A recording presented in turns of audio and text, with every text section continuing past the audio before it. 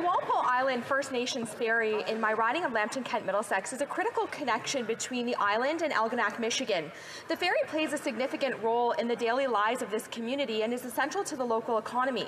The ferry has been shut down since the beginning of the pandemic, and the land borders have reopened, but the ferry still can't run. So it's shameful to see this Liberal government allow a critical part of this First Nations community to be falling through the cracks. So, Mr. Speaker, my question is simple. When will the minister treat the Walpole Island Ferry like the land border crossings? Hey, great question. The Honourable Minister.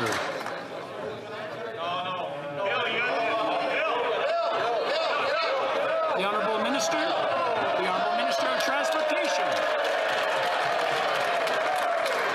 Yeah, I want to thank my colleagues for their applause. It's always an honor to stand in this House of Commons to answer questions. Mr. Speaker, I want to let my colleagues that the health and safety of Canadians is paramount for our government.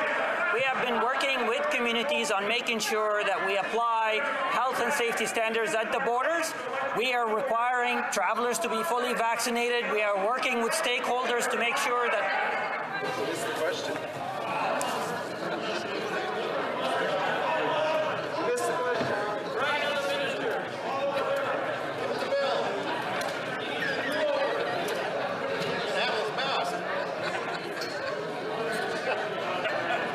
Let me know when you're ready. I'll continue the session. Bill, you would have done a better job. Order. Order.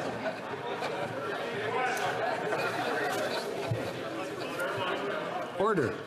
Thank you. The Honourable Minister of Transport, please.